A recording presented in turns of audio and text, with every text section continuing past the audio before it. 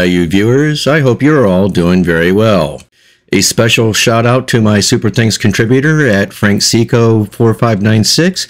Your contribution means a lot to me, sir. Thank you very much. And today's video is all about where the origin of the Super Steam articulated locomotives came from, which was the old Maude number 2400 from the B&O Railroad. Enjoy. Alrighty, so this story begins all the way back in 1904. The Baltimore and Ohio's 0660 number 2400 was the first Mallet type to be built in the United States, although its forerunner, named for its designer, appeared in France in 1875.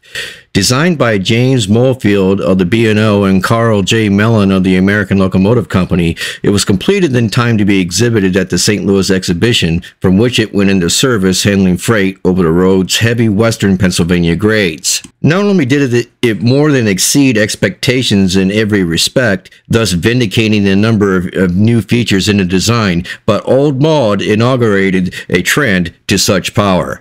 And folks, I don't have to tell you, if you're into railroading, you know what such power I'm referring to. So while the Old Maude was built in 1904, its actual idea or concept idea actually came up in 1903, where we had the anecdotal story of Baltimore and Ohio President Leo Lorre and Baltimore and Ohio General Manager Clifford Sims taking a walk one morning, where Lorre asked Sims, "What do you know about Mallet locomotives?"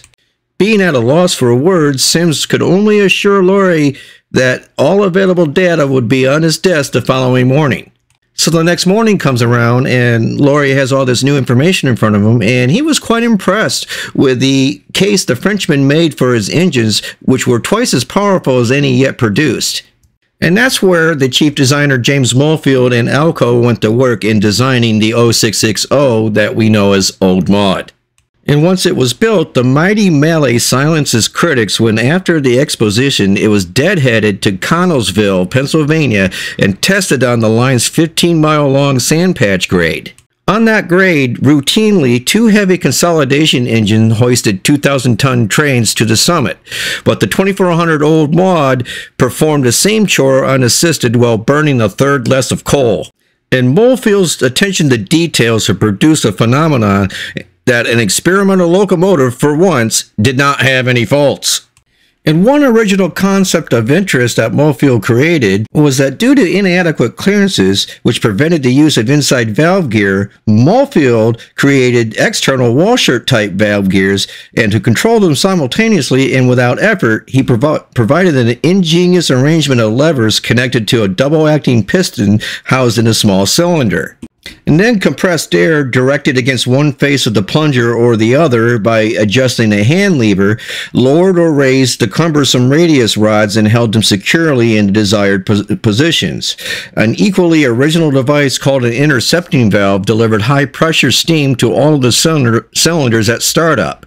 Then, as the need for tractive effort decreased, its passages were realigned for compound operation. Without the mechanism, Molefield believed the engineers would be tempted to pour on full power at all times, and this would have overtaxed the boiler capacity of the locomotive. And we've all heard about the old adage that steam locomotives have their own personalities regardless if they're in the same type of class or what have you. So, not surprisingly, the men who engineered the 2400 up and down a big hill found its number too colorless for such a personable machine, and within months they gave it a name borrowed from that of the old fabulous strong cartoon strip mule, which was Old Maude. And the locomotive would forever retain that moniker until it was scrapped in 1938. While all this testing was going on in Old Maude, meanwhile, and not surprisingly, the Baldwin Locomotive Works stole a march on Old Maude's maker, the American Locomotive Company, by being the first to profit from a lesson learned on the sand patch grade. All Molefield really wanted from Old Maude was to be a pusher-type locomotive and not a mainline freight-type locomotive or what have you. Baldwin noted the lack of leading truck and trailing truck wheels, and to go along with that, they fully realized the potential of compound locomotives and basic articulated simple locomotives for sustaining running with heavy freight trains.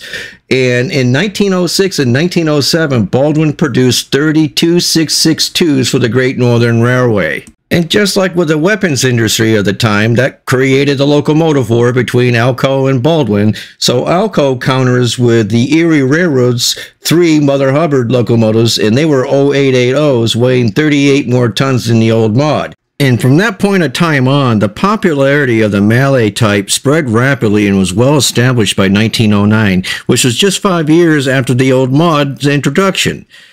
Ultimately, the Mallet would prove the most practical and popular compound design and the only type of compound to survive until the end of steam. And Mallets were built in several different wheel arrangements. You have the 0880, you have the 2880, the 2680, the 2442, and even a 210-102. However, the 2 most popular arrangements, which accounted for the majority of Mallet types in the United States, were the 2662 and the 2882 types, representing some 1,300 locomotives and 625 locomotives respectively.